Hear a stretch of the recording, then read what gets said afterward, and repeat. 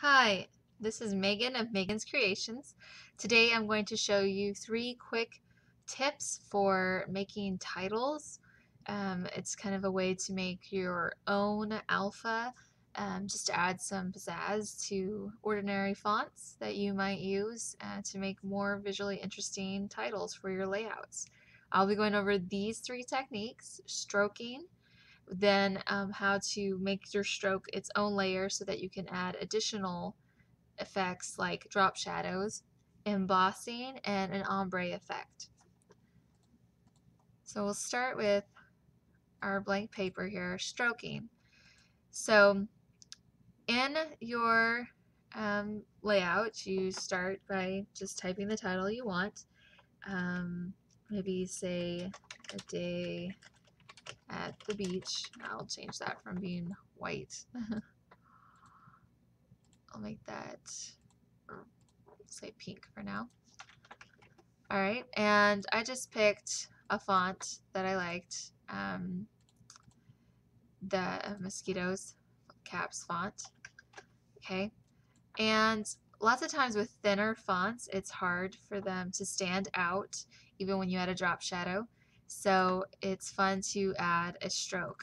And the blending options, we come down here to stroke, and then we'll click on the color, and usually I like to do it white, kind of like a sticker, and it'll be hard to tell against this, but I usually make the stroke between 18 pixels and 25. No more than 25.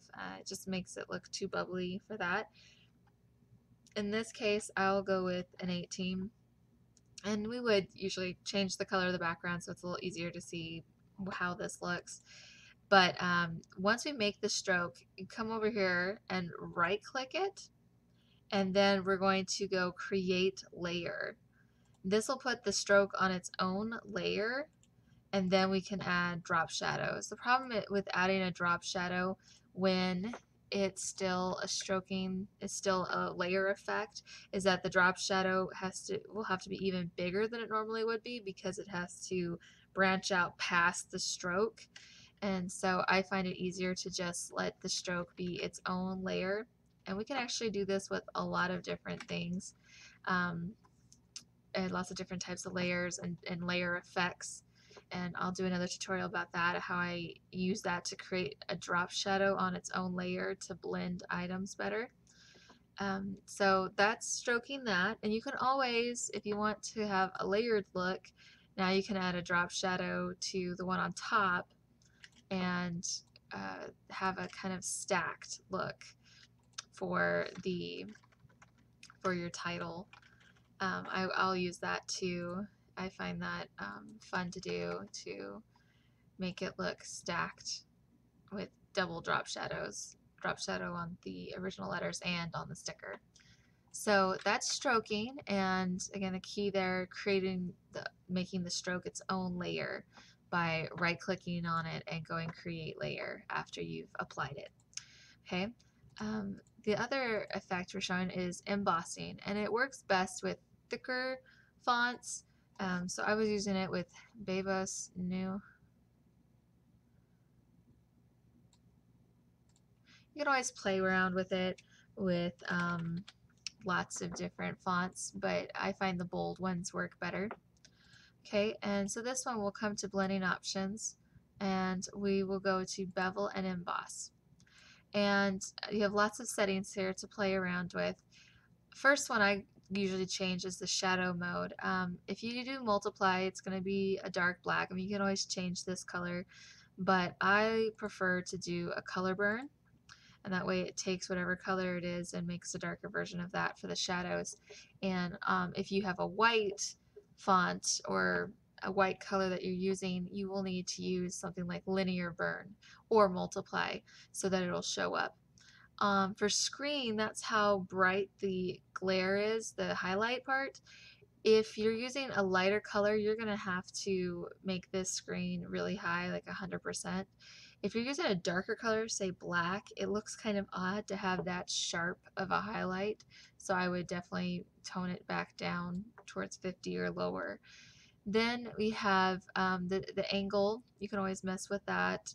It automatically will set to use global light, but if you do drop shadows in a certain direction, you would want to make the glass go with that same direction.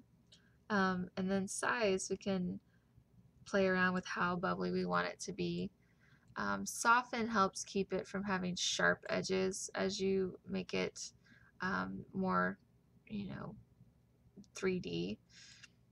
Then what's great about bevel and emboss, we can always come back and also do a drop shadow for our title. So I love doing that. I love giving it that raised look. That's embossing. And then the last one is the ombre effect. And I'll go ahead and do that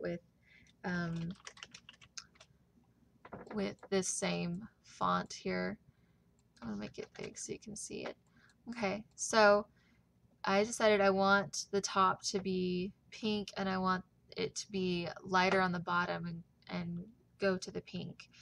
So under blending options, we go to gradient overlay, and first I'm going to do is change the angle to -90 so that it goes lighter to darker. And this is a great one to use with if you like mixed media type layouts and you're just going to put this on the background as a paint. You could try to use black and just go overlay, and we get that style there. If you're not liking that, then we can go to gradients and we can change it. And what I'm going to do, see, I need my pink.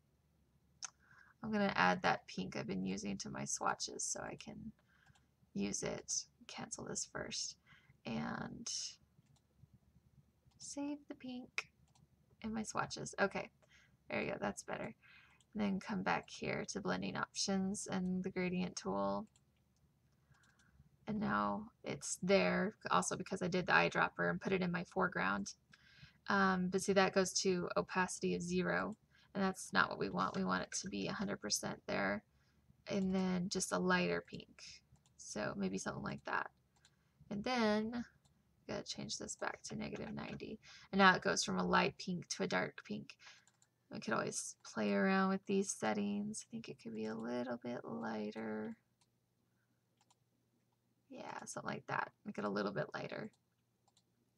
Okay, and that's the ombre effect. And by doing it as a gradient overlay, we still could, you know, add a drop shadow if we want to maybe add some texture to this and make this our title. I do think that with this, it might look better just as an overlay in the background, as your background paper, something like that, to blend it with mixed media.